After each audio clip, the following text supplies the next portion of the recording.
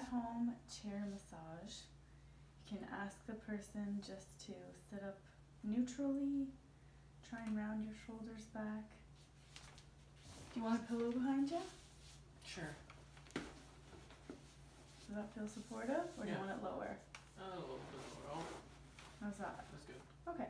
So yeah, so make sure you guys are using a chair that's comfortable. You can use like an office chair with a softer back. And don't work too hard to have good posture, just don't slouch either. So you can just introduce your touch by just doing some gentle pressures. You can stand up on your tippy toes if you want to apply your body weight a little better. That's why an office chair might be good, because you can actually lower it. So I'm just grounding the heel of my palms down into the upper traps here, meaty muscle.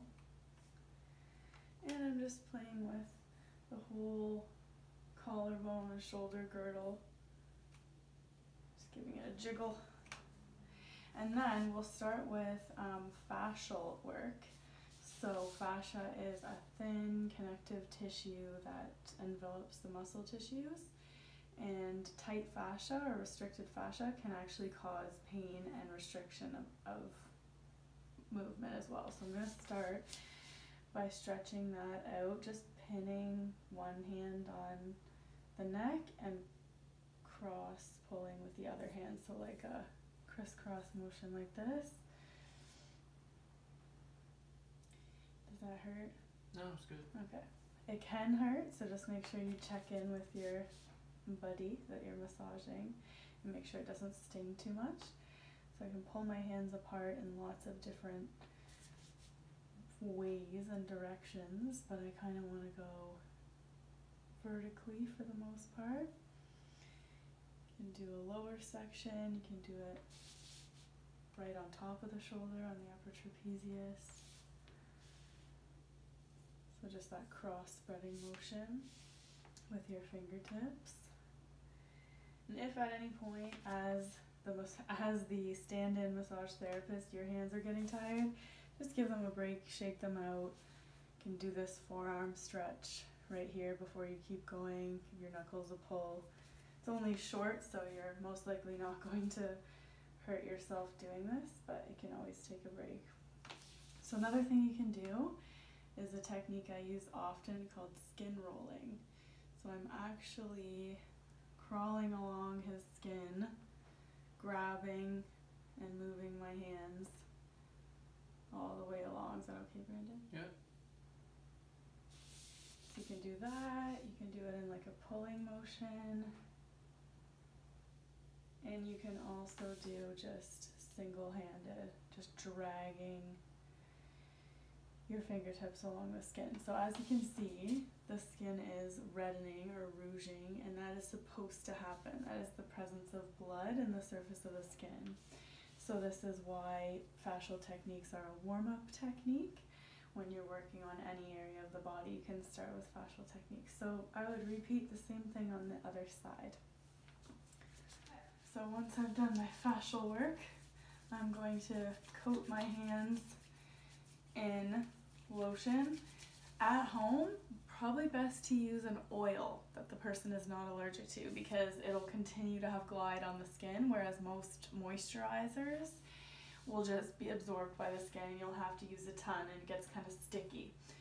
So I'm just going to start again by putting pressure. I'm going to go from the top to the bottom, standing on my tippy toes so I can use my weight. And I'm just using the heels of my palms again to push into the upper traps in like a triangular motion.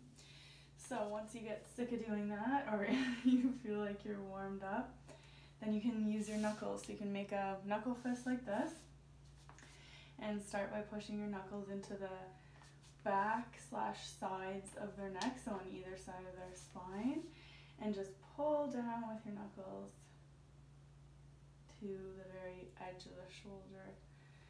Just like you were before with the heel of your hand, but this time it's a bit more specific. Might be a bit more intense for them, so make sure you check in, make sure they're feeling good.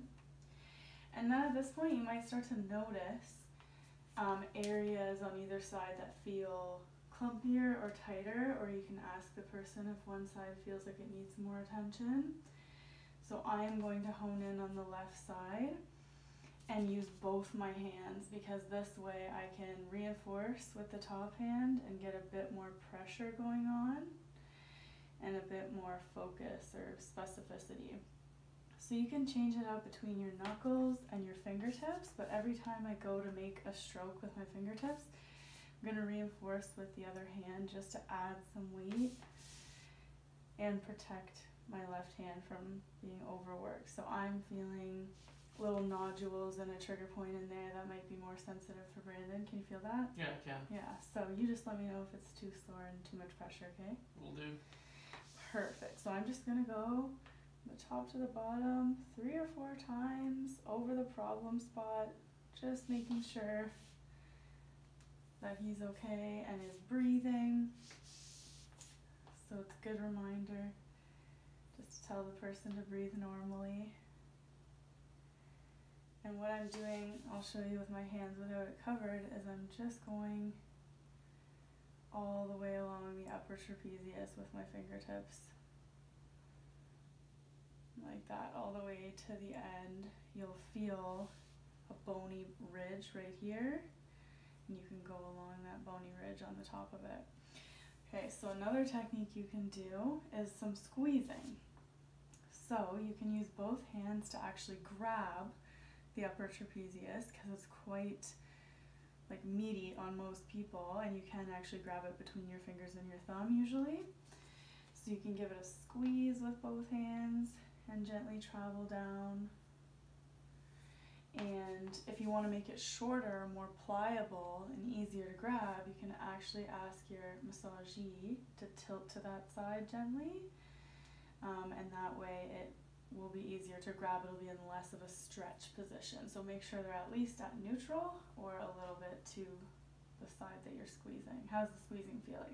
Feels good. Okay. So yeah, you can do this for however long, however many times you can handle. And if you want to work a little bit, we'll scoot you to your knees to the right. Scoot the wheelchair. If you want to work a little bit in the back as well, you are going to go find the spine, and you're going to go away from the spine, like diagonally downward.